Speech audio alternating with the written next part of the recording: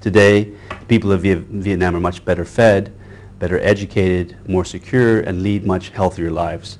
In addition, it's extremely important that countries moving to take its rightful place on the international stage, particularly through the World Trade Organization and as a non-permanent member of the UN Security Council. The pace of change really in this country has been really quite incredible. Chúng ta đang bước vào một thời kỳ phát triển mới, một giai đoạn mới đòi hỏi có thêm nhiều kiến thức mới, cách tư duy mới, toàn diện hơn, linh hoạt hơn để đạt những thành tựu kinh tế xã hội cao hơn, bền vững hơn. Đồng thời để những thành tựu phát triển đạt được sẽ đến với mọi người dân trong bối cảnh Việt Nam sẽ trở thành một nước có thu nhập trung bình. Any country experiencing rapid economic growth is likely also to experience growing inequity and growing disparities. Vietnam has very much tried to keep that under control and minimize the effects of it, but it is virtually impossible to do so across the board. And if you do look at the remote and difficult to access provinces, and in particular in the mountainous provinces of Vietnam, areas where most of the ethnic minority groups live, then you'll find that people really have indicators way below the national average in education, in health, in nutrition, literacy. Vietnam has always been a champion of more coherent international aid that is country-owned and led. When the landmark Paris Declaration was signed on March the 2nd, 2005, Vietnam not only endorsed it, but a few months later had its own version, the Hanoi Core Statement. Môi trường viện trợ quốc tế rất phức tạp với nhiều hình thức và nhiều thủ tục khác nhau. Điều này có thể dẫn đến hỗ trợ cho các nước đang phát triển trên thế giới bị chậm lại, không linh hoạt và kém hiệu quả. Hiện có 14 tổ chức Liên Hợp Quốc thường trú tại Việt Nam. Mỗi tổ chức có một hệ thống quy định riêng của mình trong các hoạt động hợp tác. Điều này dẫn tới việc chúng tôi phải mất quá nhiều thời gian để tuân thủ các thủ tục theo yêu cầu của từng tổ chức. Chúng ta cần hài hòa và đơn giản hóa các thủ tục hành chính cũng như chế độ báo cáo chung cho tất cả các tổ chức Liên Hợp Quốc. The UN in Vietnam submitted a vision paper outlining how it could reform itself. The One UN concept, as it became known, was a direct response to the reality of Vietnam. Liên Hợp Quốc đại diện cho một tổ chức trung lập, có kiến thức và chuyên môn và có thể giúp chúng ta trong bước phát triển tiếp theo. 20 years ago, the UN was by far the biggest donor in Vietnam, but now we're very small compared to the World Bank and ADB and the bilateral donors. So we've changed. Now we provide high-quality, neutral policy and technical advice to the government. And that's why the government wants a strong UN presence in the country. Beginning in early 2006, working with government and donors, the UN country team identified the so-called 5 Ones, essentially the framework around which the One UN initiative would be built. One Plan, a coherent single programme document, the foundation for the rest of the 5 Ones. One Budget and One Plan Fund, pooled unearmarked funds to support the One Plan. One Leader, a single point of accountability for the UN country team. One set of business practices. Green One UN House, bringing the entire UN family together under one roof to increase efficiency and coordination. The 5 Ones are responding to government calls for greater coherence and clarity. The One Plan Fund, for example, allows us to provide resources to the UN that are untied, more predictable and responsive to Vietnam's needs. With the recommendations of the high-level panel report in November 2006, Vietnam was quick to volunteer to be one of the 8 pilot countries. It was well on its way already.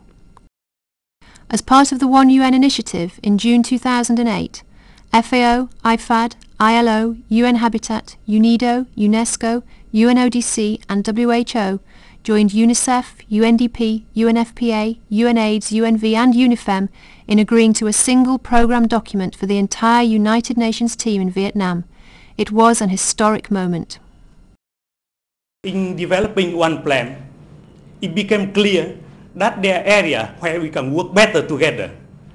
In the process, we identified the gap, eliminated duplication, and found areas where our collective expertise and experience can have greater impact.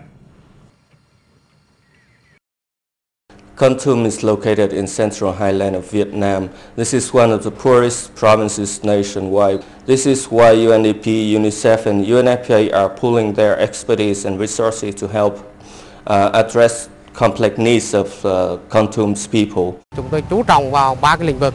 Một đó là về truyền thông thay đổi hành vi, về lĩnh vực chăm sóc sức khỏe bà mẹ và trẻ nhỏ.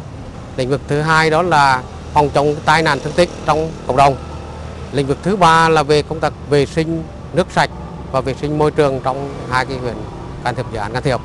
Chúng tôi cũng được hỗ trợ một số trang thiết bị cho y tế tuyến huyện và tuyến xã, 7 chiếc xe ô tô cứu thương phục vụ cho các công việc vận chuyển bệnh nhân cấp cứu. Phương pháp mới là tổ chức học sinh rất là tích cực. Học sinh có biểu hiện hăng hái, trả lời câu hỏi. Thứ hai nữa, học theo nhóm. Tôi là A Vinh, trưởng thôn Đắc Trung 2. Tôi được đi tập huấn ở xã một ngày, rồi về triệu tập bà con và lấy sự nguyện vọng đời sống của bà con, có ý kiến đóng góp. Tôi nộp lên Ủy ban Nhân dân xã. Thì chúng tôi mong là có một cái sự điều hành chung để có một cái cơ chế thống nhất, thuận lợi trong cái quá trình triển khai thực hiện dự án. With rates of HIV more than doubling since the year 2000, this too is an area where coordinated action is required. As part of the One UN initiative, different agencies are working together through a joint UN team on HIV to ensure support and more coordinated and coherent strategies and action in support of the national response to HIV in Vietnam.